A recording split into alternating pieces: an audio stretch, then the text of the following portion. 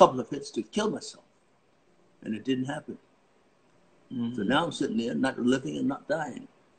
And my sons took me to promises almost 17 years ago. And the rest is history. I'm proud of you. So on this stuff, there are two things stronger than us on a daily basis.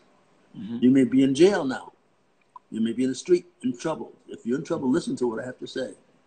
There are two things on this planet more stronger than you. The disease, you may not practice it or you may practice it. But if you're in trouble with your alcohol or your drugs, that's one power that's stronger than you. There's another power that's stronger than anything you got put together, and it's God. Yes. You have to make that decision on a daily basis, what power you want to listen to. It gets better with each day of sobriety. It becomes second nature by getting rid of your meditation. You say your prayers, so you put God first. You get rid of the clouds that may keep you wanting to not put God in first. And after a couple of years, you have second nature. So then God is first in my life right now. That's how it's got to be. And some people around this world who don't think they're still trying to get all the money and all the weapons and all the gold. It doesn't matter because God is there with his arms folded. He sent the virus so that we can make a decision who's in charge. So on a daily basis, we have to make sure that we know who's in charge on a daily basis. It's simpler than I've ever thought. So how long did it take you to come back to getting work again after you less than a year. You're listening. I've had a good reputation, but I had to come back. It took about a year because I did all the television. I did the Jim Garner's thing, Rockford Files, and You did Little all House the on the Prairie, and I did it all. Avery Smith and Jones, and all of a sudden I started working again. What about Watchman? Working with Regina you get into a. That's my favorite character in the West. The most the most successful marshal in the West is Bass Reeves. Bassreeves. Yes, he was a black man. They said Long Ranger. All of the Gene Autry's and all the things copied Bass Reeves. Long Ranger? Yeah, I think he got. He was a marshal. Sometimes, I think he always got his man, including his own son. Wow, so that was my favorite miniseries, and all of a sudden they called me to play Will Reeves. And so I had to play this old man combination of Bass Reeves, and so I still have little stuff to do with HBO because they're right and they were wrong. I mean, because they do the story of Reeves, they got to do it properly. But I was able to take that thing in that wheelchair and hang somebody. That was so awesome. I did all that stuff, so I was very clever, and I caught you guys hooked you guys around the neck. But they got it. Isn't it strange that they don't want to do that series again? It got 6 million people, and that should be on the show. That should be on HBO now. It should. There's nothing like it on television. Oh, nothing like it. What a story. Bass Reeves. He always got his man. Sometimes he was there with a mule and a donkey or a broom, but he always got his man. He was the fastest, most successful marshal in the history of the West. So you really enjoyed it then. I had a ball. Okay, and working with Regina King, what a thrill that is. Since she worked with Tupac and Janet Jackson, the John Singleton movie. So Miss Congeniality, she's been going steadily in the right direction. Now look at her. She's only just begun. I'm very proud of that lady. Oh, she's amazing. She's just amazing. I saw on the cover today of something called Bad Sister or Bad Bitch. Oh yeah, something like that. And she takes to it so naturally. Yeah, so naturally. The camera loves her, man. Oh, they love her. I love her too. That's my. So you have won an Academy Award. You've won an Emmy Award. You've done television, film. Who haven't you worked with that you want to work with? I hope Marlon Brando's still alive, but I don't think so. No, I don't think so. Yeah, that would be a comeback. That'd be a comeback. Yeah, tell them about it. That'd be a comeback, wouldn't it? Yeah. You got to work with him. I'm looking forward to. I might not potentially work with Pierce Brosnan this January in Ireland about these two veterans from the Normandy guys. These veterans going back to celebrate Normandy, If that happens, that'll happen. But there's nobody who I do not want to work with. Some of the new kids. You ever I worked wish with I'd worked with the kid that left us, the kid that's going to get an Oscar, Chadwick Boseman. Oh, gosh. Wow. How great was he? He came and went so quickly. He was a meteor, man. A Everything meteor. he touched was amazing. Everything he touched. Did you see 21 Bridges? Yes, sir.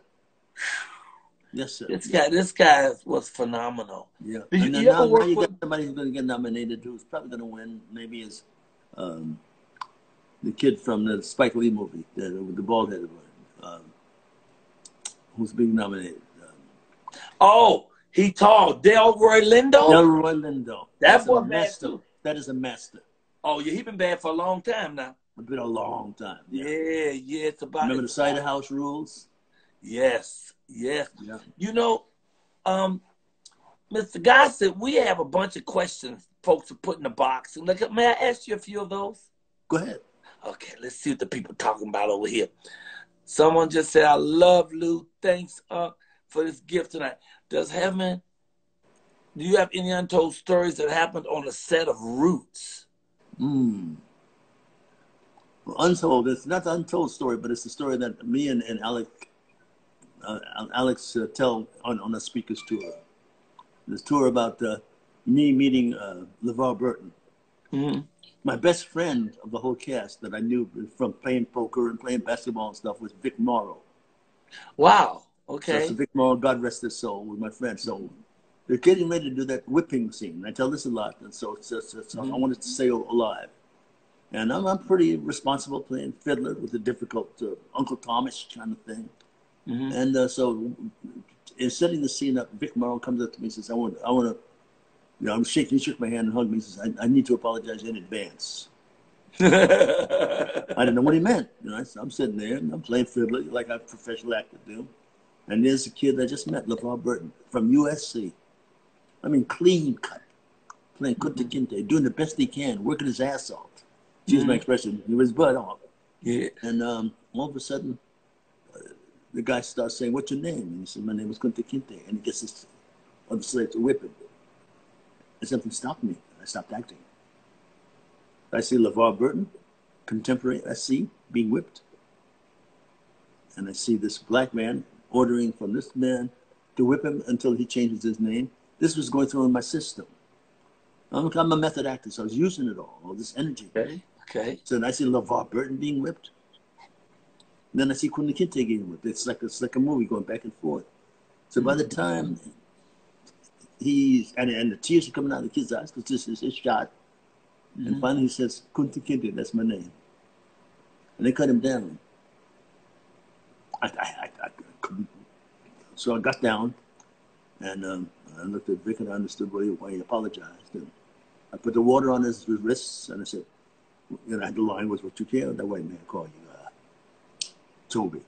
That's not your name. Your name's Kunta Kinte. That's who you always be. Right? So now I'm taking care of this LeVar Burton, Kunta Kinte, and I look up at Vic Morrow and he's looking at me, still acting. Mm-hmm. And I looked at him and said, as an actor and as a fiddler, I said, there's going to be another day. You hear me? There's going to be another day. And they kept it in. Wow. So Ali Haley talks about it, and I talk about it when I speak. That other day is here right now. The other day is here. Now we have to realize that this is another day. We have to stop fighting for our rights. Because if we win them, it's less than we deserve. Wow. That's powerful. It's very powerful. Young people, they don't know, so they're in a trick. They're going to get their rights that they're fighting for. But it's less than they deserve. They got to go and do their research just like everybody did from France and Italy and stuff. They should go back because it's the first civilization ever recorded. They know how to. We've had slaves and we had women in harems, but we also did some science. We also did some spiritual stuff, and we're so powerful that we had to be made slaves because if we were allowed to express ourselves, we'd run things now. That's not a fear. We'd have to. They don't have to fear that because none of us on this planet can survive without one another. So that's absolute truth, brother. And I'm glad to hear that today, too. So the Right? fear's got to go away. We've got to hold hands. That's right. Save this planet and save one another together. So were you a member of the Douglas Turner Ward's Negro Ensemble Company? No, I was there before that. 5.5 years before that was the Blacks, the same building with Cicely.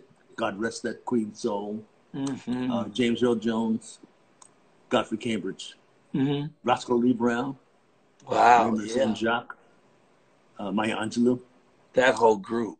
Yeah, Abby Lincoln, Charles Gordon, Lex Munson, Raymond St. Jacques. And we did that for 5.5 years. Now, you were in the River Niger? I produced the River Niger. You produced the River Niger. So did it do Broadway as well? Oh, no, I produced the movie. You produced the movie, The River Niger. Yeah. I saw the play in Chicago at, I think, called the Capitol Theater. And they did a play in there. And I've never... River Niger had Glenn Turman in it, Shirley Joe Finney. How great is Glenn Turman? We had I love that brother. Is that dude amazing? He keeps on bouncing back up to the top. Wow, wait a minute. Let me ask a couple more of these questions in here because we only got like 7 more minutes. And I was wondering if there's anything you haven't done that you would like to do, and when will we be getting the Lou Gossett story? That last question is not up to me. It's up to somebody who wants to do that. Okay. But, if there's a part that I want to do, is I want to play African royalty.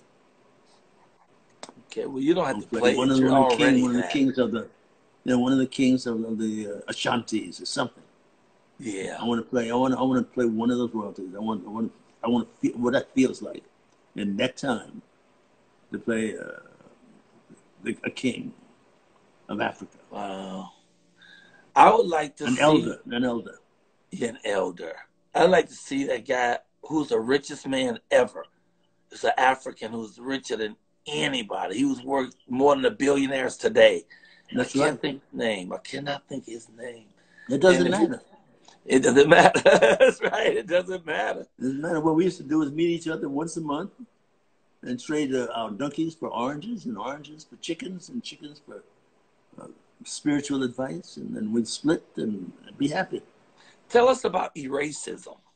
Racism, it doesn't make sense for us to think that any race is better than another. Remove it from existence and any race is superior to another. We need each other so desperately these days. God has arranged that. And he's got his arms folded. Until we come up to that point where we get rid of the racism and the automatic assumption of superiority and save this planet, one another, together, then we're going to be all right. But racism still exists. It's going on. So let's just left the White House. But and we're going in that direction. But we need one another so desperately for anybody to be in charge. Do you plan to direct it here? It depends on. It's up to God. Up to me. I have to communicate every morning through prayer and meditation. You know, prayer and meditation happens. Yes. Can I? And not to be in charge. I'm not in charge, man. Can I tell them your moving story from coming from Malibu to Atlanta? Go ahead. About that house. You correct me on this story. Folks didn't really want you up there in Beverly Hills in that house. You had that property. You was there for a long time. And you wasn't going to move. No. But something moved you to move. I'm not sure. I don't know if you made it clear to me what made you move, but it wasn't like a month after you moved that the Malibu fire came and burnt the place to the ground. That's right. And they had told me that I wouldn't get my money. I got 3 times as much money. I didn't lose anything. All my little emblems and stuff was in storage. I'm sitting there doing the watchman.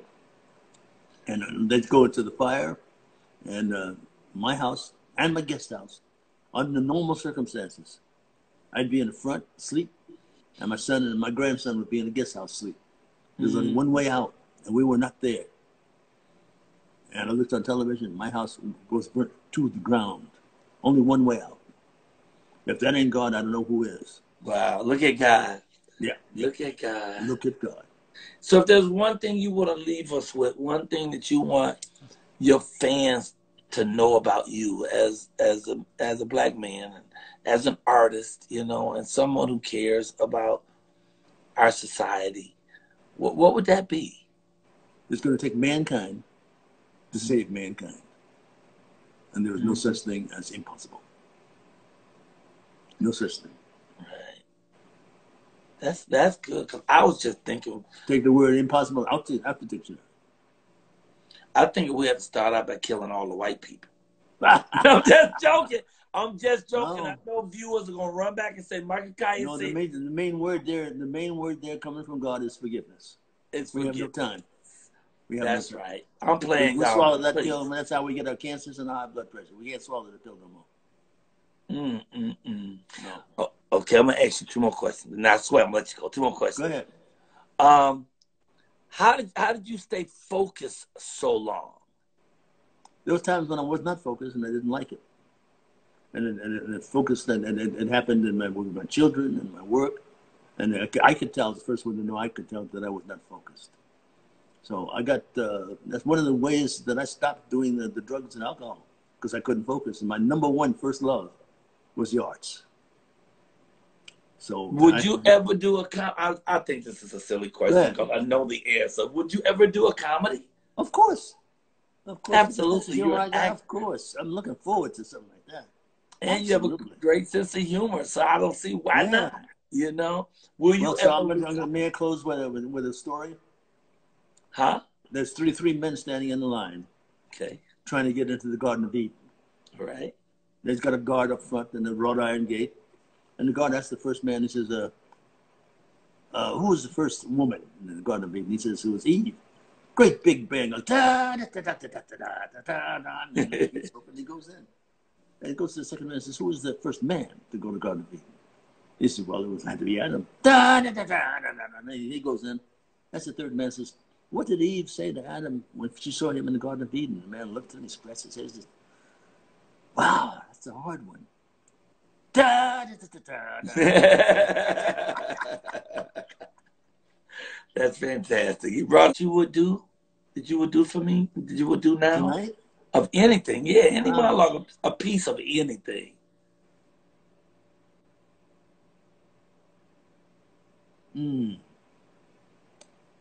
Not off the top, man. Okay, all right. Not off the top. There's some things I would have to study. And I would imagine you must have done hundreds of monologues. So well, I can imagine. The main one, of course, we all know, is from the Office of the Gentleman. Huh? Our Father, who art in heaven. Yes. Hallowed be thy name. That's a great monologue. Thy kingdom come, thy will be done, on earth as it is in heaven. Give us this day our daily bread. Forgive us our trespasses as we forgive those who trespass against those who trespass against us. Lead us not into temptation, but deliver us from evil. For thine is the kingdom, and the glory, and the power, forever. Amen, Brother Lou. Amen. Woo! Man, thank you for coming on and doing this for me. I appreciate it. You ain't going to retire, are you? There's no such thing. Huh? No, you're never you going to retire. No, God tapped you on the shoulder and said you can calm down a little bit. You might calm down a little bit, but yeah. And retire. I lost my leading lady. She left me. Oh. My sister, she split. She said, I'll see you later. What a great one. What a great one. She is so great. She is so great. I'm showing some of her pictures tomorrow on the morning show because I finally found a copy of the book. And the book is sold out everywhere. But then I went to Minnesota, and Minnesota had a copy at the airport. So that had to take quite a woman to tame Miles Davis. You know that, right? Oh my God! Wow. I mean, I wouldn't I couldn't even see that. I couldn't even see that pairing.